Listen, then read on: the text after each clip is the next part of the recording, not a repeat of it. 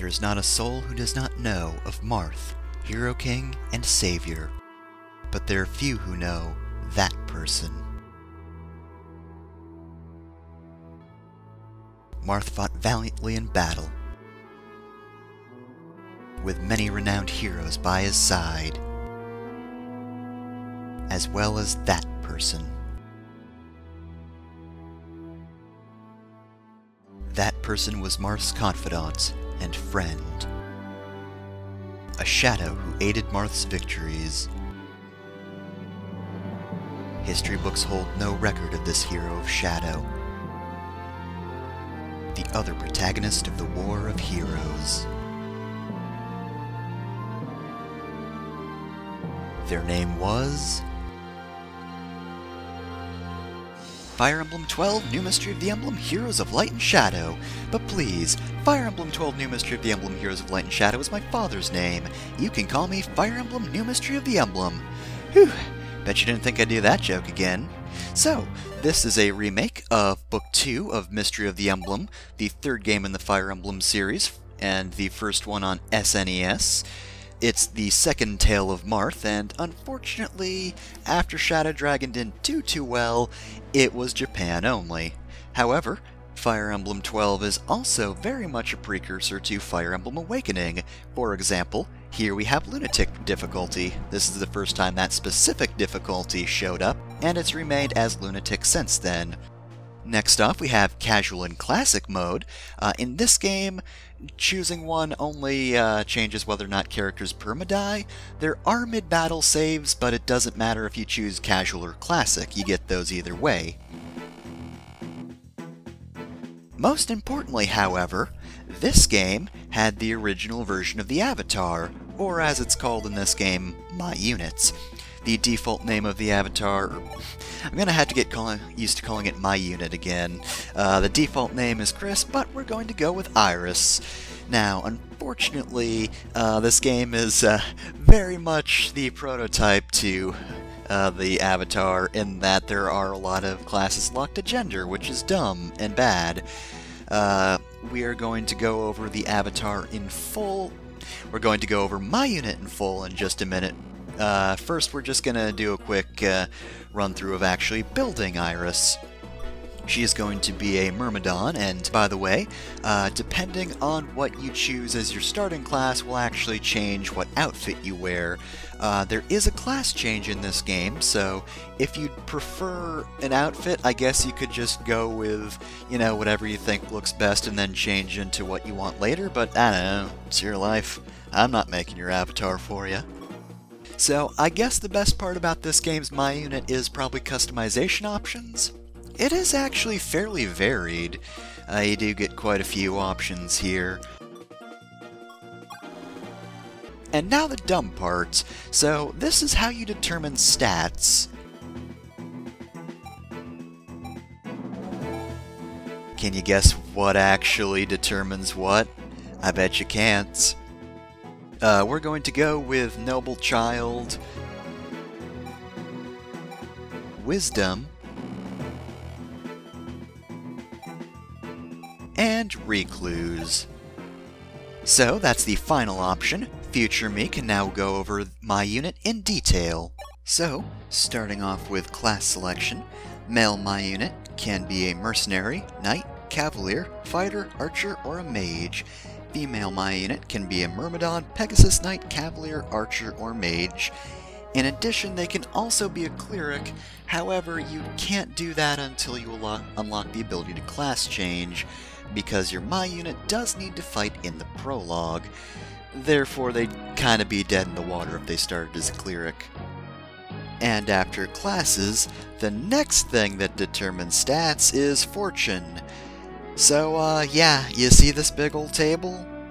I mean, I joked about it in the video, but, this is the most obscure way to figure out your stats, in that without a guide, you have no way of knowing what stat boosts and growth rates you're actually giving yourself.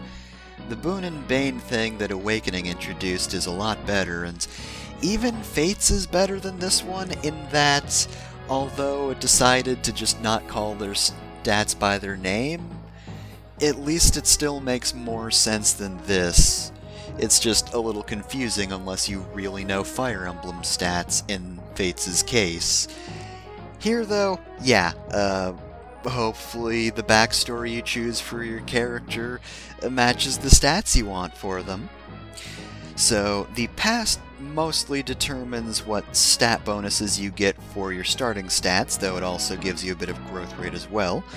Present is a little more even, giving you a small boost to stat bonuses and a slightly larger boost to growth rates, and future only determines growth rates. You might have also noticed that after each choice, the next one had one fewer choice, and that's because you can't overlap your stats.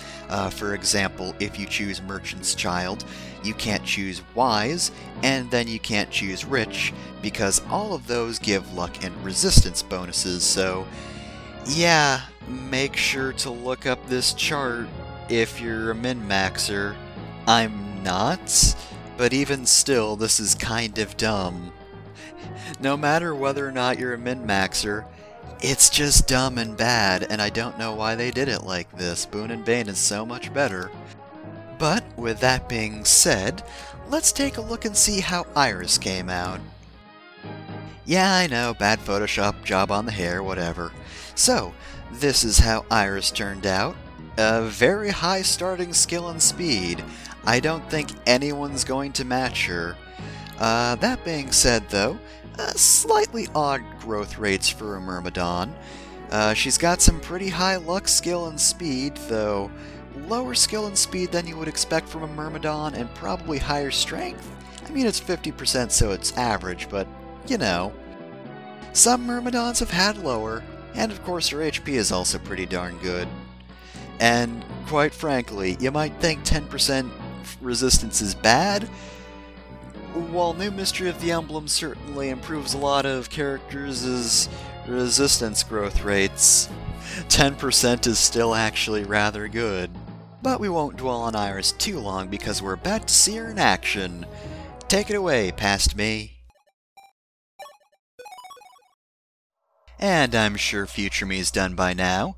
If not, I'm very worried.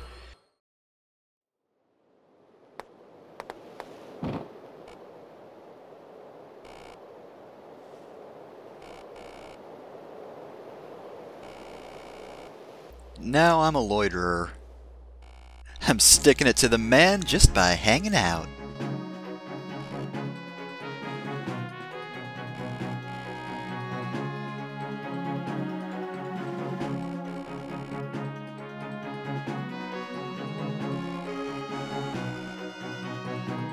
Whoa, look at all these generic sprites, jeez.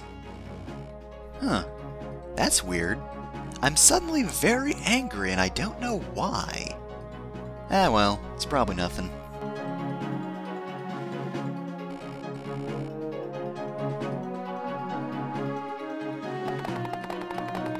And they were never seen again.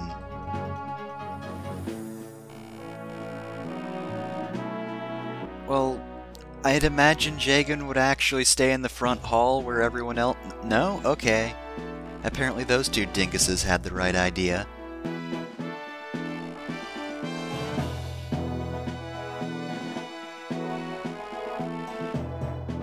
100 men and women. They're just off-screen. We decided to take the least impressive of all you.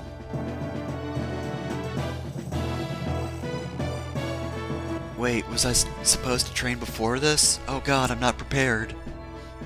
I'm level 1, and I'm at 0 XP. Oh god, oh man, oh god, oh man! Excuse me, Katarina. Strategists can definitely fight, and they're pretty good. You just have to wait a game for both your strength and magic stat to actually matter in the same unit at the same time.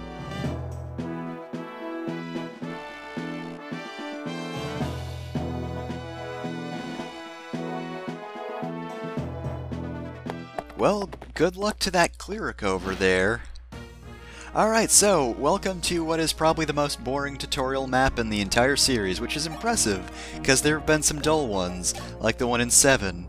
Of course, to be fair, this one moves a lot faster than the one in 7, so I guess it's got that going for it.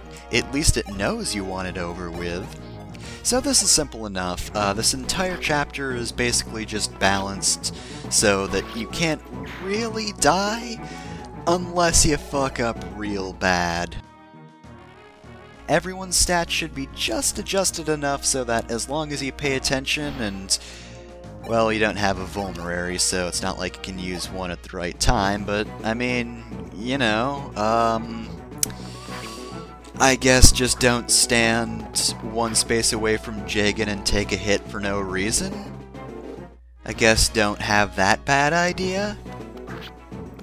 And see, we just have enough to finish him off. Wait, why did you ask that as a question? Did you not expect anyone to beat you? Altia has no need of knights. We're just gonna beat the crap out of a whole lot of kids. For no reason. We're just getting all your hopes up. Wait, somebody won? Oh, fuck! Now we actually have to prepare a program. Damn it! This is just Jagan's plan to mess with the youth. And we foiled it.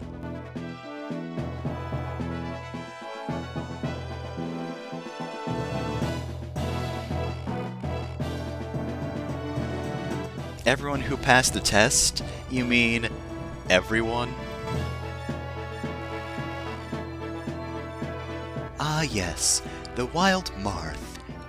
A marth can be observed grazing in his natural habitats. Look at him, gently eat the grass, and drink from the stream, and sparkle like the beautiful, beautiful man he is.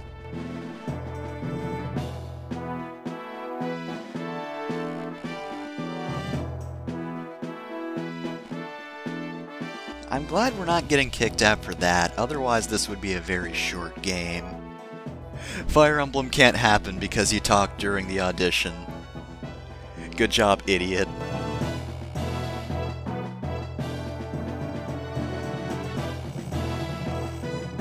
Unless you fail, in which case, I guess I'll never see you again.